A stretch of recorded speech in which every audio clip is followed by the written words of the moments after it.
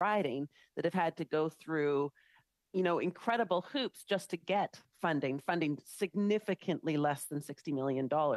I think of things like the Canoe Volant, the Flying Canoe Festival, the biggest French festival in Edmonton. I think about the Edmonton Ski Club, the Ritchie Community League. None of them were able to access the funds that was able to be accessed in this case, the $60 million.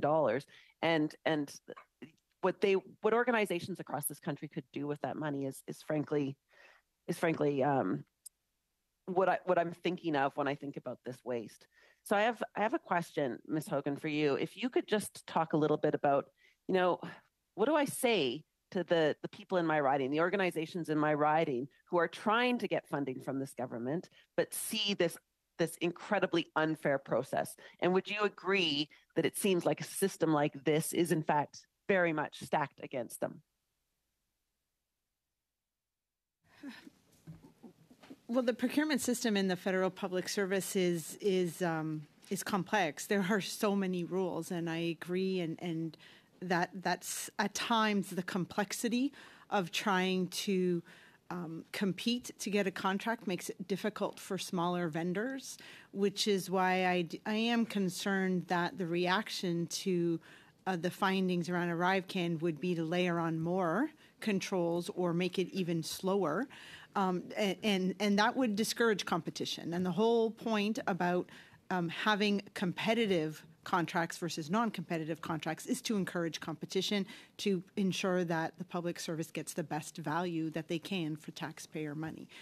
So I'm just concerned that there might be a requirement that the rules get tighter or stricter or another layer on that will limit that competition. And I believe the Deputy Auditor General has said it before, and I've said it before in testimony in front of this committee. The business of government needs to keep moving forward. The rules, however, need to be respected in order to ensure that happens, and that just didn't happen in this case. Yeah, well, and from my perspective too, I mean, adding more rules when the rules aren't being followed is counterproductive, of course. But also, I look at this issue of fairness. I look at the idea that for smaller organizations, it's almost impossible to meet the obligations of the federal government. I've worked in international development for most of my career. It's almost impossible for small organizations to access funding, for example, through Global Affairs Canada. But the issue, like, is there a way that we could look at ensuring, like, how do we make sure that the people are following the rules and equally make sure that there is that issue of fairness? That's extremely important, that people who are trying to get benefits or services from the government that have repeatedly faced barriers are able to access those services. I think about veterans, I think about people living with disabilities, Indigenous communities who are repeatedly told that no, they're not able to, they need to resubmit forms, they need to go to court, all of these things. And yet we see this government hand out seemingly open-ended contracts that the eventual winners helped to actually write. So, you talk about not wanting to add more barriers, Ms. Hogan. You talk about not wanting to make it harder. But do you see any hope for everyday normal Canadians who are just trying to get services from this government? It seems like every day we're getting closer to a privatized government. I think I would point to some of the work that my office has previously done, and one on access to programs by vulnerable populations. And we identified the need for the government to really understand the barriers that certain populations face, whether they be remote, whether they be Indigenous. There are so many different barriers that need to be addressed, and that's very different, I think, from procurement. So if I would split the two, I would say that there are different recommendations and different approaches that are needed when it comes to ensuring that Canadians can access benefits that the federal government is providing, and that there needs to be more done there to identify who isn't accessing them and then how to remove those barriers.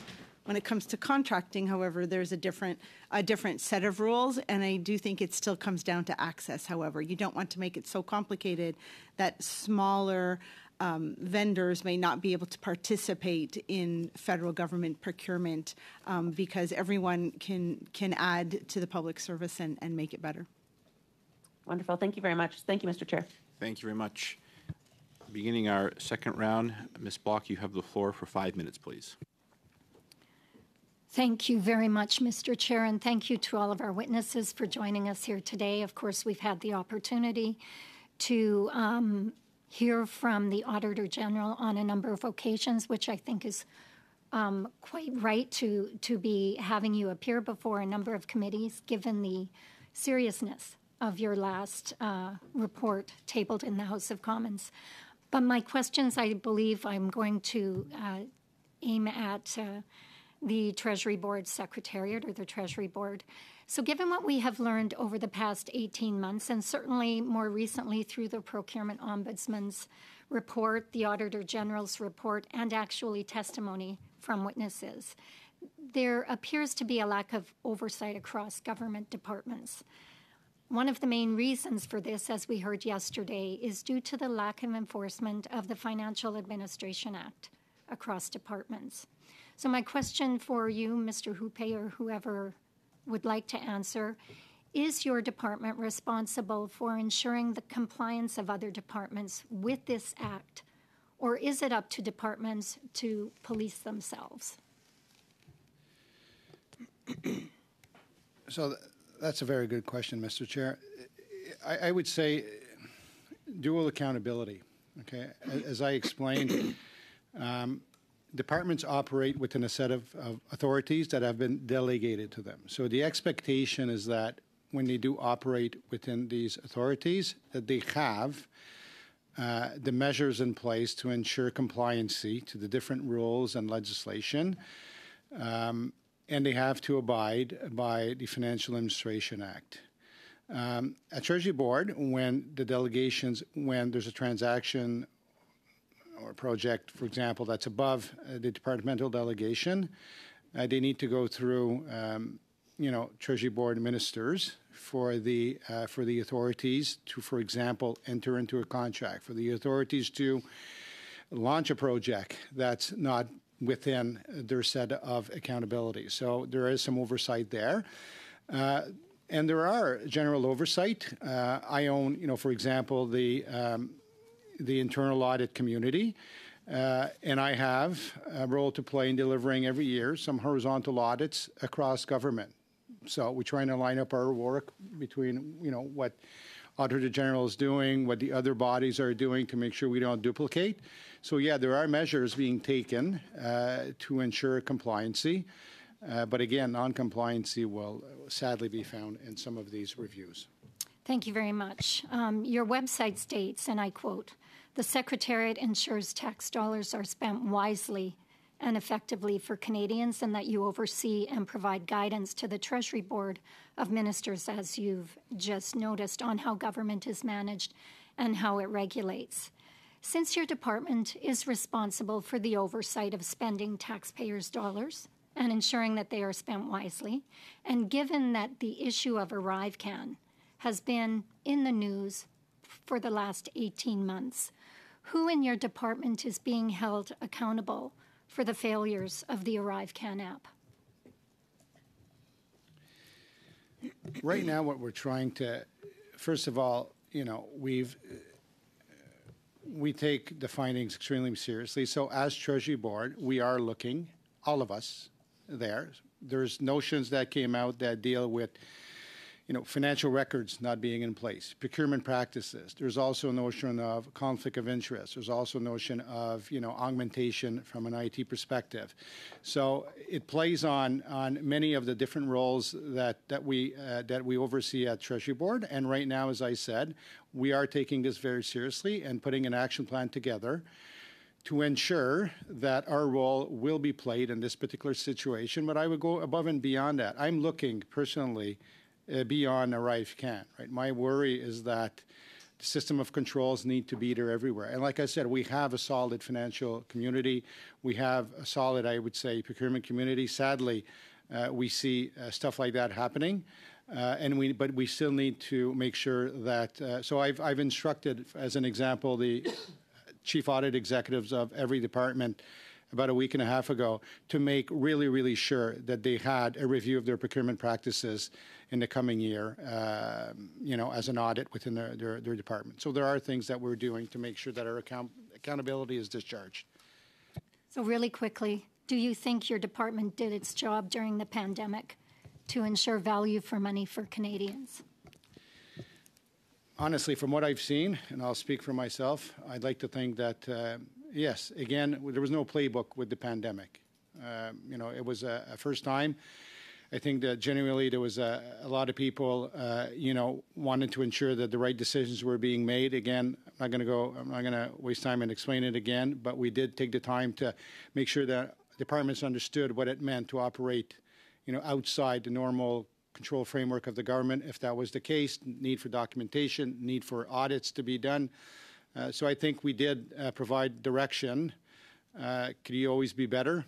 Perhaps, but we did take our role very seriously during the pandemic. Thank you very much. Suivant, Ms. Shanahan joining us virtually. You have the floor for 5 minutes, please.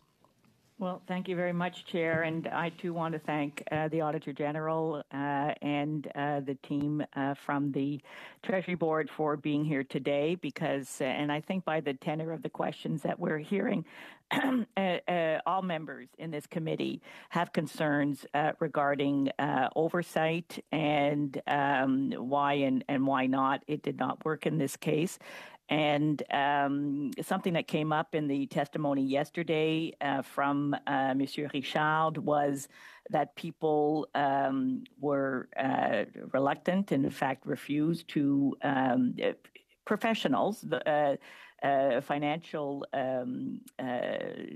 financially accredited employees of the public service were afraid to do what essentially is their job, and that is to raise red flags where warranted. Monsieur Huppé, if someone has something to say about any financial practice, what are the ways that employee can say it safely within our public service? So, thank you for the question, Mr. Chair.